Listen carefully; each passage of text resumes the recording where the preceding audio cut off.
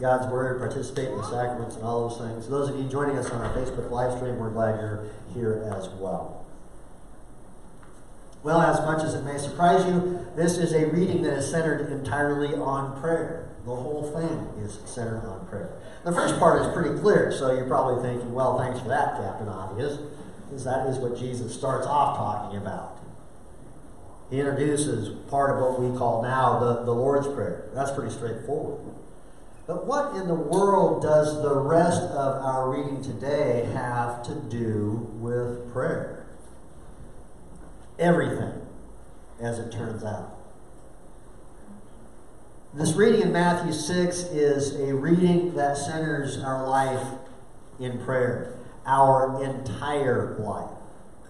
Not just the part where we're actually praying, because that's a little too obvious, but all the other parts of our life that are perhaps not quite so obvious.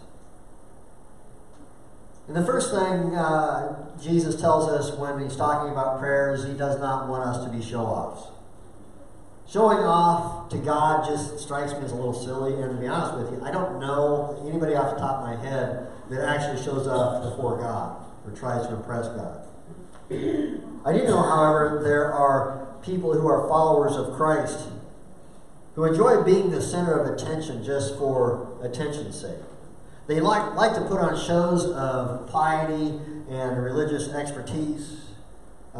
Every generation knows their examples. If you're on social media, a good example is the folks that throw out the like, share if you love Jesus, but if you deny me, God will deny you. You know, those memes, have you seen those? Yeah, I'm getting nods of recognition. You've seen those. You know that's a complete misuse of Matthew 10, verses 16 to 33.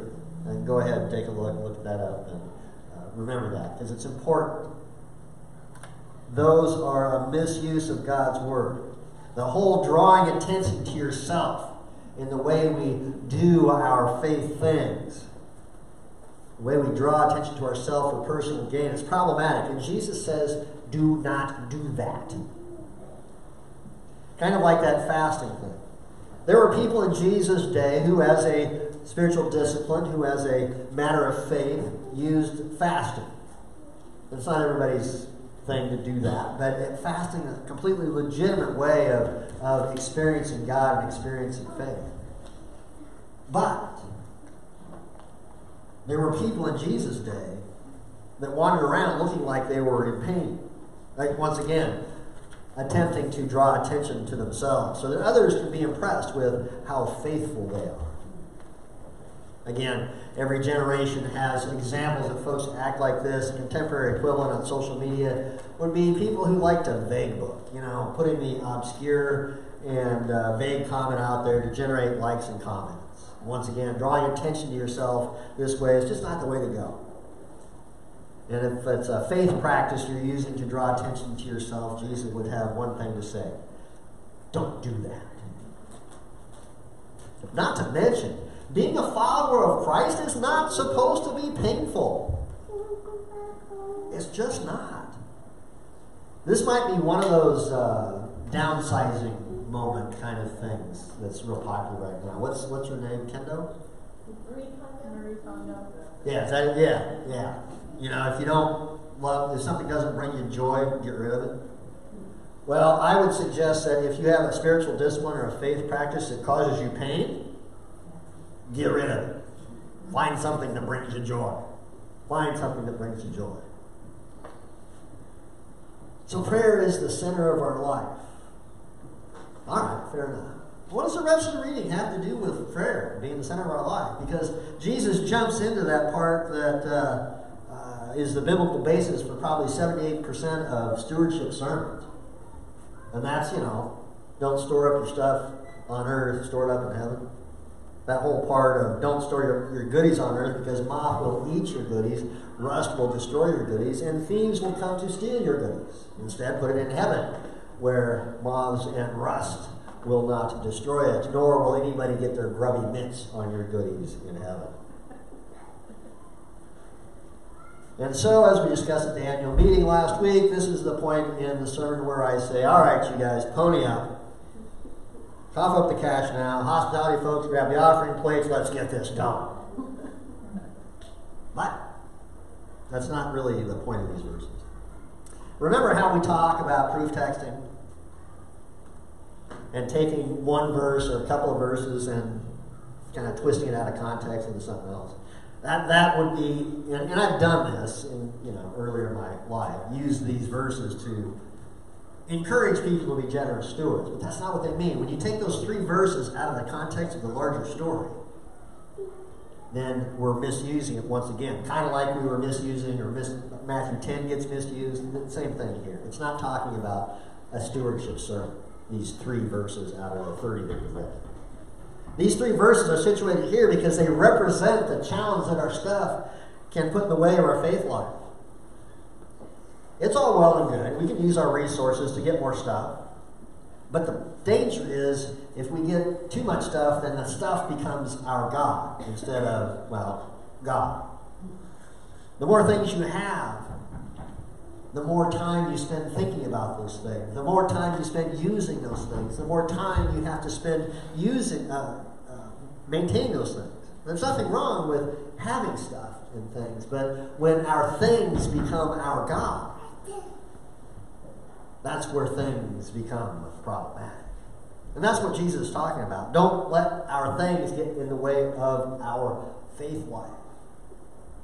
As we talked about the children's message, don't let all the things take away the time we can spend in prayer. Now, if you want to pony up, go right ahead. Don't let me stop you, but that's not what this is talking about. Remember the context, the larger context of where these verses are situated. Don't let your goodies become your God. And I wish I'd have thought of that line when I was creating the stuff on Wednesday and used it for the sermon title, because that's a better sermon title. Don't let your goodies become your God. You can post that on social media if you want. So prayer is prayer. Prayer is better than stuff. And finally, in the context of our story today, the entire reading, prayer is a whole lot better than worry. And that's the final point that Jesus makes here. We are all prone to worry. We all do it. And no different than the people in Jesus' day who apparently worried, because Jesus is addressing it directly. There are things in our lives that are causes of concern. We have health concerns, we have relationship concerns, we have financial concerns, we have officiating and conference championship concerns.